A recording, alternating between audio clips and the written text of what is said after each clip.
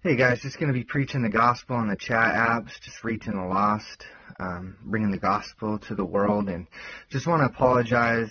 There's a lot of language and obviously nudity, so if there's any cuts or anything in the video, it's just because there was nudity and I had to cut it out, so it's just a warning, but yeah, I'm just going to preach the gospel to the lost and, let the Holy Spirit kind of just take it, and yeah. We can be saved and we can be free in Christ, but we're running out of time. And that's why he says in John chapter 14, verse 6, that I'm the way, the truth, and the life, and no man will come to the Father but by me. And it's because of what he did on the cross for us and what he's shown us. And it's for the sins of the world. And it's because no man can get to the Father because of the sins. We're all brought in through Adam, so we're all born into sin. And that's why Christ says in John chapter 3, verse 3, that we need to be reborn, because it's the spirit of adoption, because we're born a corruptible seed through Adam, so we're prone to sin. And that's why Proverbs chapter 14, verse 12 says that might seem natural in a man's heart, but yet still in the end leads to death. And that's because it's men and women choosing to go after sin and choosing to go after evil, and we see it in the world today. It's everything that Christ had shown us and prophesied about of wickedness on the rise. And even on the chat apps. And that's why it's different. It's the name. It's the only name given to us by which we can be saved. It's by his way we can be saved, and we can be free. And it's only by his name. It's only by his blood. God bless you. Christ is coming soon. We need to repent of our sins. This world and paganism won't do anything for us. And that's why we can just give in to Christ and be free. And be free. We're running out of time. And that's why he says in Matthew chapter 23, verse 37, he says, in Matthew chapter 22, verse 37, he says, love the Lord. They said in verse 35, one of them, the expert of the law, tested him with this question, teacher, what is the greatest commandment in the law? And he says, love the Lord God with all of your heart, with all of your soul, and with all of your mind. This is the first and greatest commandment. The second is like it, love your neighbor as yourself. All the law and the prophets hang on these two commandments, and it's who Christ is and what he showed us and what he had done on the cross for us. But Colossians 1:15 says that he's the visible image of the invisible God. Well, he loves you, so you have a lot of anger, and we can see that. It is awesome because not even on the chat app can you get away from Christ, but he loves you, and you'll never be able to change that, and you'll never be able to deny him or disprove him, and you will bow to him one day. Every knee will bow, every tongue will confess that Jesus Christ is Lord. So you can hate him, you can say whatever you want, but in the end, he will have the final word, and that's why you're probably so miserable, and that's why you're probably on here just hating, because that's what life has gotten you, and that's what happens when you deny God and when you live in sin. So you have nobody else but to blame but yourself. So if you give in to Christ, he will save you. And you don't have to be a sad person. You're sad because you deny Christ and because you say these things and because you keep running from him and living in sin. But if you give your life to him, you won't have to be sad. I'm sure you would, but I'm sure if you would say that, you would probably have sex with a lot more, which is disgusting, which says everything about your character. Because if you say that and you need that, you would probably have sex with a donkey, which is what says a lot for you and about you. And that's really sad because there's no self-value in you. And you said it yourself that you're sad. And you don't have to be. You can be saved. You can stop running. And that's why you can't even get away from him on the chat apps, because he's the only name that you can't get away from. That's why they only persecute and mock him. Nobody else, not Shiva, not Buddha, not Muhammad. And that's why he's the truth. I could have said anybody else and you would have been fine with it, but because I said Jesus, you're freaking out. Because it's spiritual. There's a spirit behind you. Spirit of anger, which is demonic of this world. But you can be saved. You can be free. And you don't have to keep running from God. Yeah, a lot of people are weird. The true Christians of this world, the lukewarm church, aren't true Christians at all. Anybody can just say, oh yeah, I'm a Christian, but it's all the fruit there. It's all the fruit. Yes, it's unnatural. It's unnatural. That's 1 Corinthians chapter 6, but it's also Ezekiel as well. And it's the Old Testament as well, but nothing changes, and it's only because it goes against what he created. It goes against the natural forms of men and women and life, of reproduction.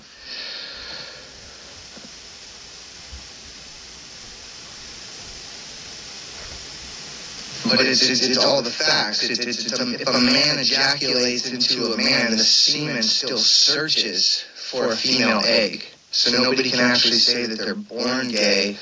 It's just they've been deceived. That's what it is. You see a big movement of people that have been just deceived and just want to carry. I can tell by what you said beforehand when I said you probably have sex with a donkey. Because of that, it's all coming. I can see it's all coming by lust and desires of the flesh, and we don't have to do that. And I can tell that because you think abortion is good and you're standing firm in that, and you hate God and you hate Christians, he will have the end of it, and he will have the final say, and you will weep and gnash your teeth for eternity in hell and in the lake of fire and brimstone if you do not repent and believe. And this is your warning. I'm sure you've been warned multiple times.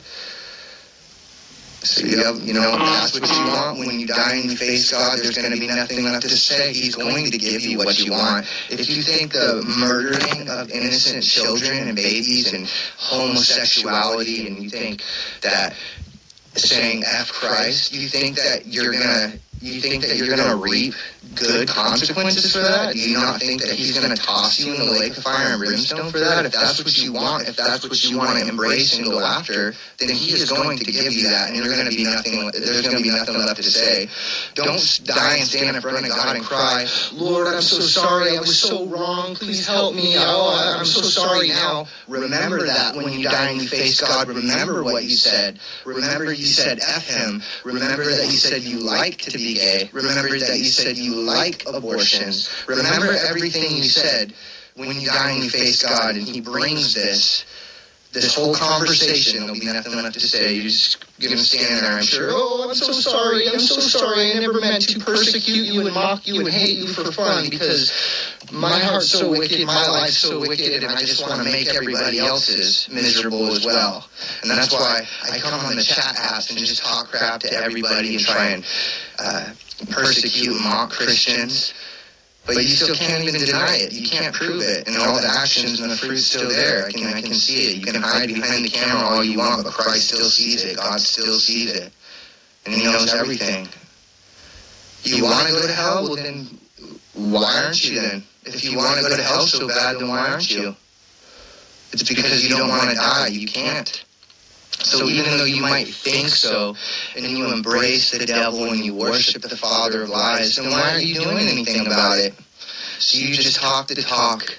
I do. Is that why you're still alive? Is that why you're still living? You like to embrace the father of lies, the father of murder? Then you're going to get what he gets coming. You're going to have it, and there's going to be nothing left to say. Our God is a God of righteousness, of mercy, of justice. If we give in to him, if we repent, he will forgive us. There's still time. But remember this. You're going to have to give an account. And if you want to embrace it, you're going to get what the enemy gets. If you want to go after the father of lies, the father of murder, then don't cry and, oh God, I'm so sorry. When it happens, you're going to get the lake of fire and brimstone because there's consequences. And you can't deny it. Why don't you just give your life to Christ? Why don't you stop running? Why don't you just try it? What's the point? You clearly want everything else and it's not working for you. You got to the point of attempted suicide. Clearly Satan is not doing anything for you. He's not satisfying because he's not a God at all. He's just a created angel. He's not even an archangel, and he can never do anything for you. So why don't you stop running from God? Yeah, you can choose whatever religion you want, but you're still going to go through these things. You wonder why your life is how it is. You wonder why you're so sad. You wonder why you attempt suicide. It's because of what you're facing and what you're going after and choosing to go after. So why don't you stop running from God and give into the true living God and be saved? It's not religion. Stop forcing your religion on me. You're sitting here telling tales Satan, worship Satan. Stop forcing your religion on me. Stop telling me about your suicide. Stop telling me about all your problems, and I'll stop trying to help you. You know? Like, is that all you got? Why don't you just give your life to Christ and be saved? And stop being so prideful? You said you want to go to hell and you want to burn. If you truly wanted to die and go to hell, you would have. That's the end of the story. You can say whatever you want. You can lie and say whatever you want. Just trying to make this all about, oh, look at me. You're not in a mental hospital. I don't believe you. Just show the camera around. Yeah, that's your bedroom. I just saw the blue on your wall. It's your bedroom. Yeah. It's just sad. Even that you gotta lie about that, but I mean, maybe it happened in the past. Maybe not. I've been there before. I did multiple times. I've been there.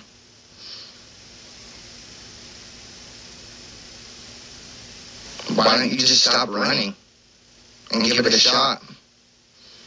So it'll actually work for you, do something for you. You'll actually feel it.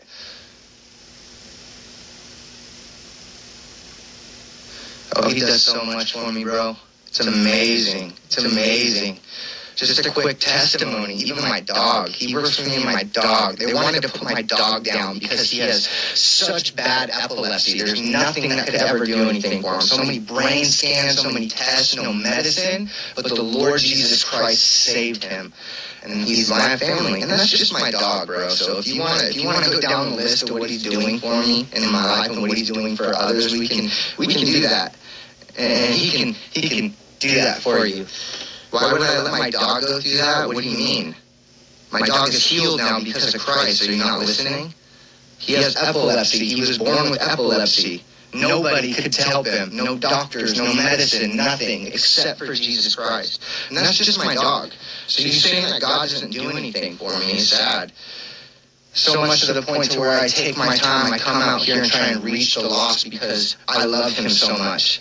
Because I'm serving him so much. And it's not about me, it's just about him. So he does so much for me. The devil doesn't help you. Is that why you're in a mental hospital and why you tried to commit suicide? And why abortion is good? Please give me a break. Is that all you have? You have no fruit. The devil hears your prayers. Stop. What has the devil done for you? Please tell me. What has the father of lies, the father of murder and abortion done for you? Everything. That's just the typical facts. So I'm here to tell you just to repent or you're going to burn in hell for eternity along with the fake, false God that you serve. And you're running out of time. And this is God once again showing you that not even on the chat apps can you run from him. And you're going to have to give an account. And when you die and you face him, at least you repent.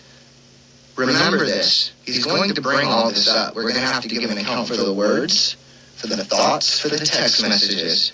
So you remember this. And when you say you want to burn, when you say you want to die and you want to be in hell, just remember that. Just remember that because there's going to be nothing left to say. But just know, because I know that you're just doing this out of anger because you're angry at God for some reason. Something must have happened when you were a child or happened to your family that you're so angry at God, but it's not his fault because we're not robots. He didn't design us a specific way. He gives us free will. Men and women choose to go after wickedness, and then people blame that wickedness on God. So it's not his fault, it's the enemy's fault. Oh, well, if he did, he wouldn't have sent his son, and he wouldn't be living through our lives and changing people rapidly throughout the world. So you can say whatever you want.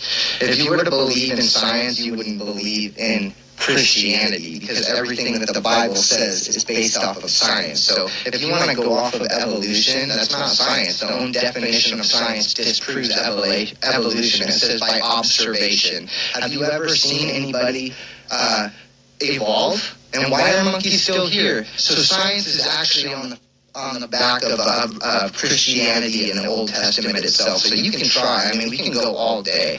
And we can prove from the standard evidence to the spiritual evidence, from the Bible prophecy, we have everything. You'll never be able to prove it. You can say whatever you want. You won't be able to prove it.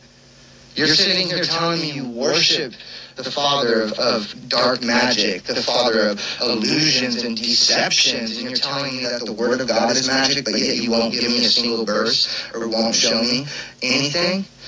Yeah, see, and it's just wicked, and I just pray for you. I pray for your soul, that your soul just doesn't end up in hell. So God bless you. And we can be saved. And Christ has shown us what true love is, and showed us that true love on the cross. And if we want to give in to wickedness, if we want to go after the devil, if we want to go after sin, and when we die and we face God, there's going to be nothing left to say. He's going to give us that. If we want to come on these chat apps showing our privates to whoever, children, elderly, it doesn't matter. And when we die and we face God in our sins, He's going to give us that, and there's going to be nothing left to say. And ultimately, that's just what it comes down to. That's what He's trying to wake us up, trying to show us. You're living in the book of Revelations, literally right now. It's the end times, everything that He had prophesied about. And we're running out of time. But every day that we have for this short moment is His mercy, because He loves us. He wants us to see. He wants us to show us that the world is how it is because of sin. And we have to go through this because of sin, but this isn't how it was originally supposed to be. It wasn't supposed to be like this. But men and women chose to go after sin, embrace it, love wickedness, and this is how it is. It's the end times. And He's so loving, He's so mercy that if we just call out to Him and believe, and just repent of our sins, we'll be saved. He's right there at the door knocking. He's not going to force Himself on anybody. True love doesn't force themselves. It allows them to let Him go, and if they love, they seek and come back. So He's right there at the door knocking, and He says if you open the door, He will come in and dine with you. But we're running out of time. We have to understand that our life has purpose, has meaning and value in Christ, but only in Christ, and we are running out of time. And He had showed us what true love is, and had showed us that there's life beyond the grave, which is amazing, because Him raising not only showed the perfect love, forgiveness, mercy of God, but showed us that there's life beyond the grave too.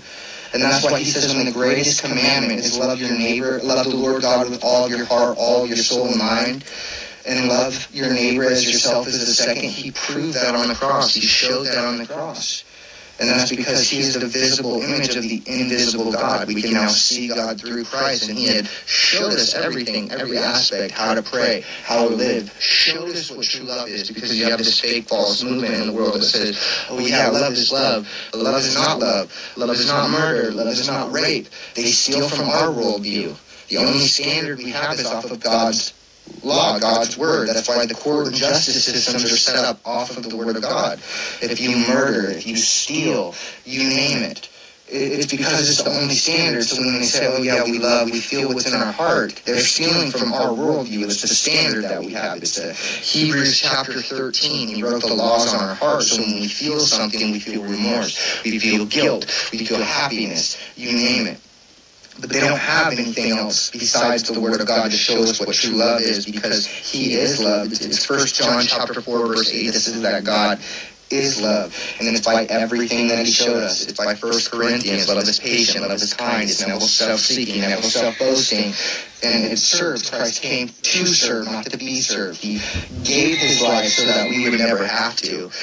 Yeah, you need to repent. And we can be saved, and it's all by Him. And it's all, we can be free by the blood of Christ, but there has to be a consequence, there has to be a wage, and He paid that on the cross by His blood. And if we choose not to accept that gift of salvation, then we're going to have to give our way. We're going to have to pay the wages, pay the consequences, which God created everything, so there's nothing that we could ever give Him, and He's the eternal being.